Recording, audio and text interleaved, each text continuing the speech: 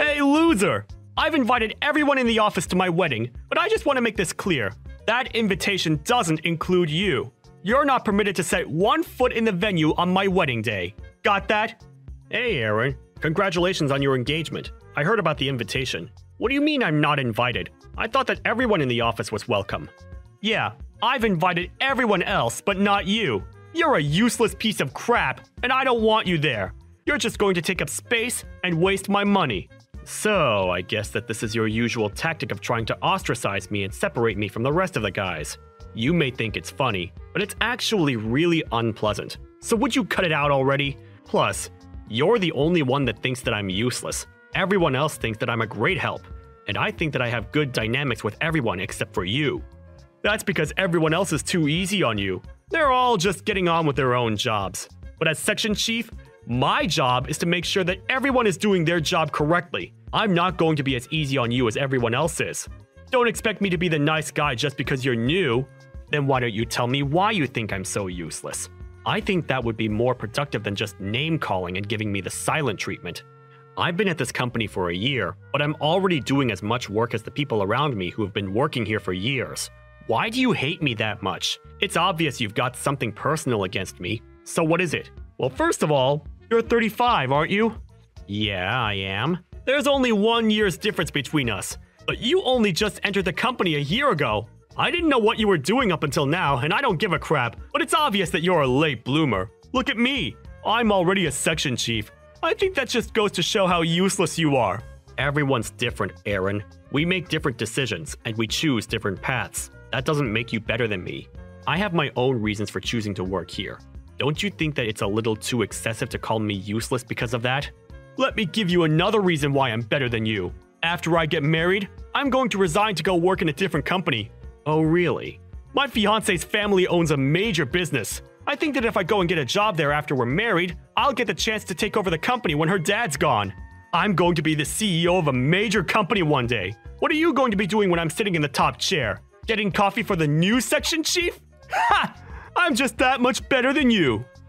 But that's only going to happen if the bride and her family accept and want you as their next CEO, right? What are you trying to say? That I'm not good enough? I didn't say anything about your abilities. I just have a feeling that you've just imagined the most convenient outcome for yourself without even thinking about the other possibilities, or about the feelings of the other people involved. I was wondering if your fiancé actually agrees with you. That's all. What would you know? You don't know how rich people think. You're already 35, and you've only recently gotten a full-time job. You wouldn't understand anything about the world I'm going to marry into. Of course I don't know how your fiancé feels. I didn't mean to act as though I did. I'm very sorry. I'm sure you'll be very happy together. Yeah, well, frankly, the woman I'm marrying isn't that much of a big deal. It's a shame. She's not that bright and she's not that pretty. If she was, everything would have been perfect. Huh? What are you talking about? What? Did you think I was marrying for love or something? Don't make me laugh.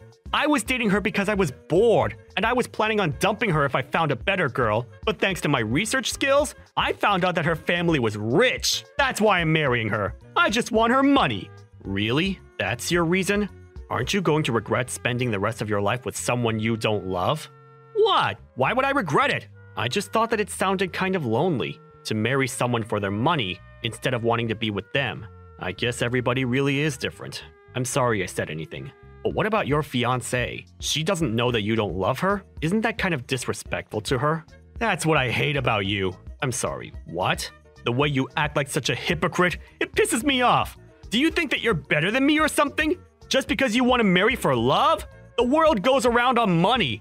Even you should know that. No, you especially should know that, since you're poor. I'm going to marry that woman, and I'm going to become rich and famous. How can I hate her? She's the reason why I'm going to become a CEO. That's not a bad reason to like her. Yeah, sure. If that's what you say. Everyone thinks in different ways, so I don't have any right to butt in and tell you you're wrong. If anyone can, it's the bride herself. Anyway, I haven't received an invitation to the wedding, so of course I won't interrupt your big day. Don't worry. You can enjoy it without me bothering you. Yeah, good. That's what I wanted to hear. I wouldn't have forgiven someone as useless as you coming to my wedding. You're just a loser. Don't forget that. It would have been a pain in the ass if you had come and caused trouble, too. I wouldn't have gate-crashed your wedding just to spite you. But if that's what you think of me, then go ahead and keep on thinking that. It doesn't make any difference to me what you think. I'll see you at work, Aaron.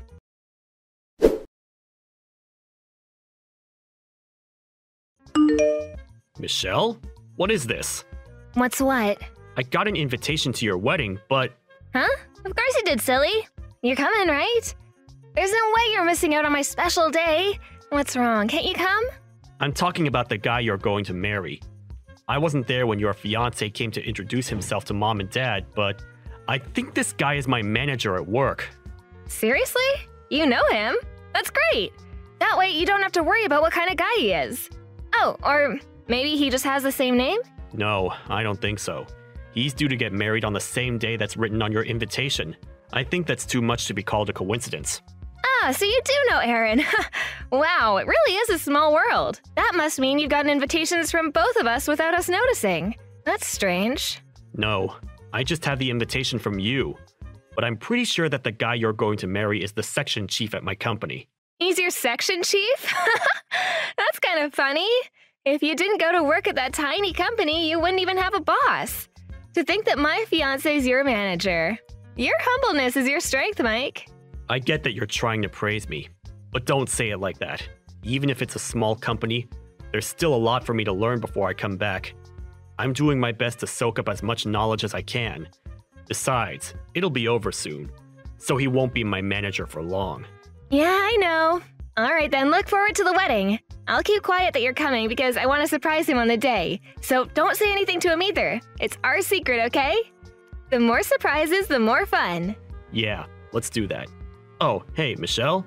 I've got a favor to ask.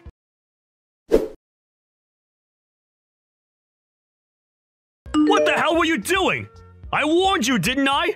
Are you an idiot? Did you not understand when I told you not to come? You don't even know why I was there. It would have been smarter for you to check first, but you didn't even give me the chance to explain or introduce myself before you punched me and chased me out of the venue. You're even worse than I initially thought you were. It's your own fault! I warned you and you disobeyed me! I just punished you for not listening to me, that's all. This is my wedding day. Don't ruin it by turning up, you loser! Get out of here! Are you really sure you want me to leave? That's what I've been saying. Are you so stupid that you can't even understand English? Huh? Is that what's wrong with you? You don't speak no English? Get out! And go practice your speaking before you show your face to me. Leave! Right now, loser! You're the idiot, Aaron. Huh?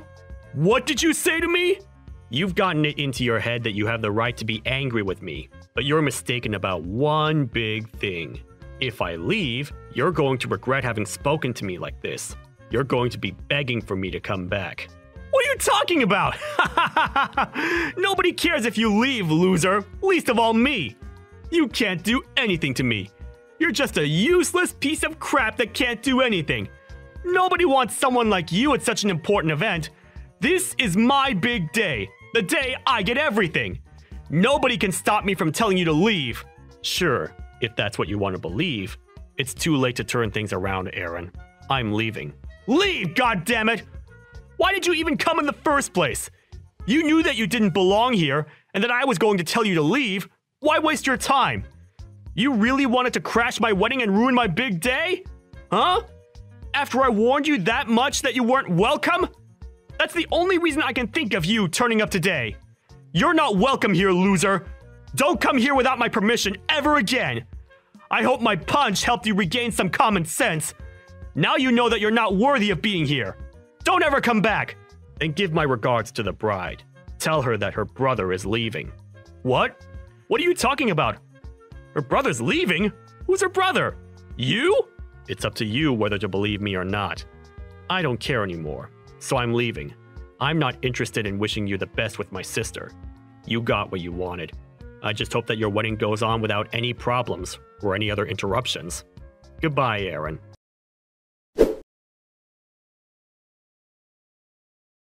Hey, Michael, where are you? Do you think that you can come back to the wedding venue? What? After you punched me and kicked me out? What made you change your mind? No, that was just a misunderstanding. I didn't really mean it. I'd be grateful if you just come back as soon as possible. I was wrong to act so aggressively. I just got a little too heated up, that's all. Let's talk when you get back. Did you talk with my little sister? Is that why you're asking me to come back? Michelle told me that she wanted it to be a surprise, that she wanted to introduce me before the ceremony started. I didn't realize that she was up to something like that. It was wrong of me to chase you away. She was pretty shocked when she realized you were gone. Anyway, you're family. So I hope you'd come back to the wedding venue so that we can continue the ceremony. Everyone's waiting for you. So can you come back as soon as possible? It's too late for that. I asked you if you were sure that you wanted me to leave, and you told me to get out. I don't know what my sister told you, but I have an idea that she said something that made you realize what a mistake it was to kick me out. I warned you, didn't I? That you would regret it? And now you're panicking. What do you mean it's too late? I'm asking nicely here. Don't you think it's polite to answer to that request? It's my wedding day, Michael. Don't embarrass me. Will you come back to the wedding venue? It doesn't matter how politely you ask me. I told you that I was the bride's brother. You chose not to believe me and still told me to leave, despite me warning you not to. I told you the truth, and I explained what I was doing there, but you didn't care. I left because you told me I wasn't welcome, and I'm not returning. I don't even want to look at you. Seriously? You don't have to say that. Then what about your sister? Michelle's been running around looking for you. Can't you come back for her sake? She's upset that her big brother isn't here for her on her big day. It's her wedding day as well as mine. Can't you just forget about the stuff between us and come back? No, I can't. Why are you being so stubborn? Are you seriously going to be that selfish on your little sister's wedding day? Come on, you're going to ruin everything for her. Especially if you tell her that I punched you and that I told you to leave. Please, can we keep that between us? What do you mean, keep it between us? I mean, let's not tell her what happened. You understand, right? Let's pretend that it never happened, for Michelle's sake, and we work together. Let's not make things awkward. Come on, man. I'm asking nicely. We want to get the ceremony started, so will you come back? You don't want to make a scene, do you? So, for your sister's sake, don't say anything about what happened. You've got to be joking. Are you being serious? What? You punched me for no good reason, and you want me to keep quiet? And you're trying to use my sister as an excuse to keep me from saying anything. But you just don't want me to tell her so that she won't leave you. You're only thinking about yourself. What's the point? No matter how much you lie, you can't hide the truth that you punched me from her. She won't know anything if you don't tell her! Come on! I'm asking you to not ruin our wedding day! You can't seriously think that you can keep it a secret from her. There must have been someone watching. How many people do you think are walking around this place? You're the host. You should know. Someone's bound to have seen it, and she'll find out in no time. You punched me in the face, Aaron. She's going to be disappointed that you could do something like that. And everyone's going to be shocked that you did something that excessive. Why do you think I'm apologizing to you so much? I'm desperate here! Can't you just forgive me already? I've learned my lesson and I'm not going to do it again! Apologizing? Aaron, I haven't heard one word of apology from you. Ever. All you've been saying to me is to not tell Michelle what you did, and to not make a scene. You've been making me out as the bad guy that's trying to ruin your wedding day. You're just scared that everything you've said and done to me will ruin your chances of marrying my sister and getting your hands on my family's money. That's why you want me to keep quiet about what you've done, right? Michael, we're going to be brothers! So what if we have a few arguments like that? Let's just forget about everything that's happened until now and enjoy our new relationship. I want us to get along from now on, as family. We're going to see each other more often too, so it's best if we start off on the right foot, don't you think? We're going to be working together too. I think I'll get along fine without a brother. What? What do you mean? I mean that your motive for marrying my sister, for marrying into this family, was because you're after my parents' money, and you think that you'll gain the right to take over the company. That's what you told me just the other week, without realizing that you were marrying my sister. To be honest, I didn't know that Michelle was marrying you either, so I didn't realize that you were talking about our company.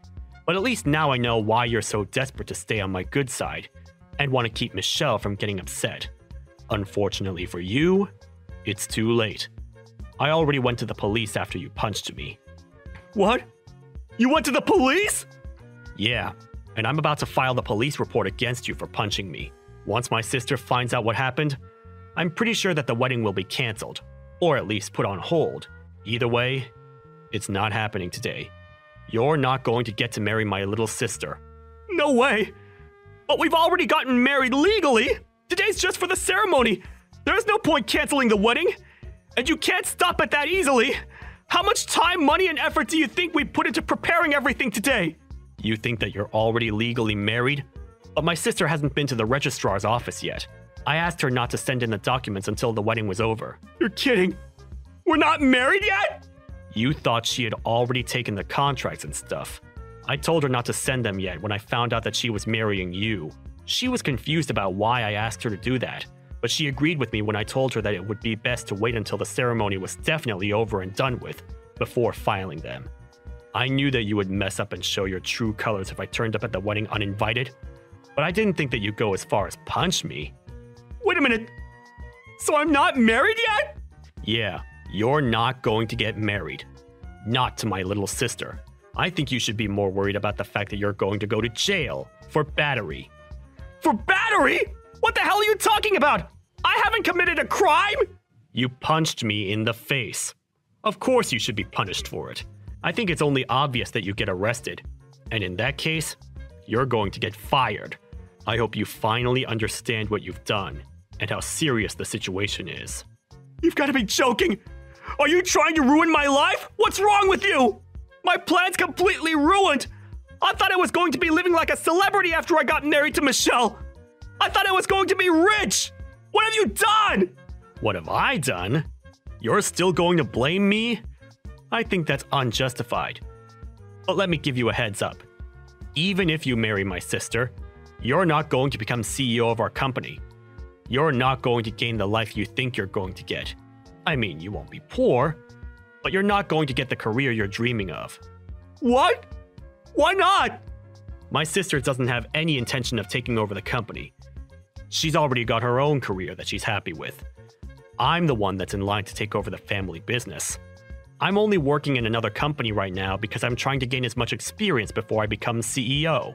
What? That's why I started working in the same company as you. At this age. I told you, remember? That everyone has their own reasons and their own circumstances, but you still treated me like I was useless, like I was a failure. For what? Is it so bad that someone starts working full-time when they turn 35? Isn't it worse to punch someone for no reason at all? I plan on telling the HR department about all of the insults and the harassment, so it's definite that you're not going to have a job to go back to once you're out of jail. Maybe you should have worked more on fixing your personality, rather than working so hard on finding a spouse to leech off of. You were spending a lot of time calling me an idiot, a loser, and a failure, but I wonder who the real loser is. You're going to be experiencing hell after this, so do your best. You're going to need it, loser.